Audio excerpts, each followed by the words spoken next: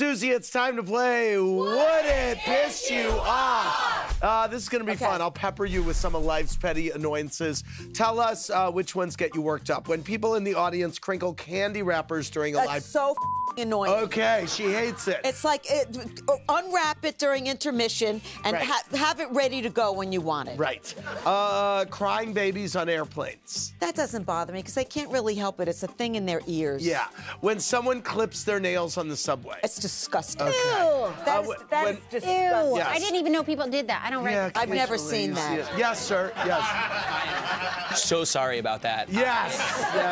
I'm new here. Exactly I'm just figuring out the rules of the road. When people FaceTime in public without using headphones. It's totally annoying. I am so not interested in their conversation. Yeah. But when they do it, more annoying than that is at a restaurant if they're sitting alone. We've had episodes about that. Yeah. You know, it's like, I don't want to hear your conversation. Someone talking with their mouth full of food. That doesn't bother me that much. Slow walkers. I hate slow walkers. I'm a New Yorker. Yeah, I know. Same. Yeah. When customers make small talk with the cashier holding up the line. That's just completely the most rude thing they could possibly do. People who are consistently 15 or more minutes late to everything. To me, that is the rudest. That's basically saying my time is more important than yours. Right. People with extremely soft voices. Well, they can't help that. When people take their shoes off in airplanes.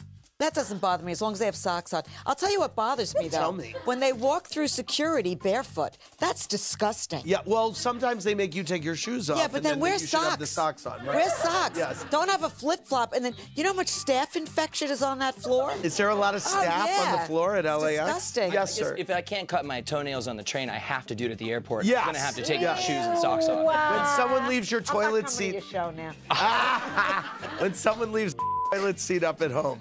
Well, my husband has done that on occasion. That's not the worst thing in the world. People with damp handshakes. That usually means they wash their hands. Okay. Okay. Oh, Sunny. All right. Thank you very much.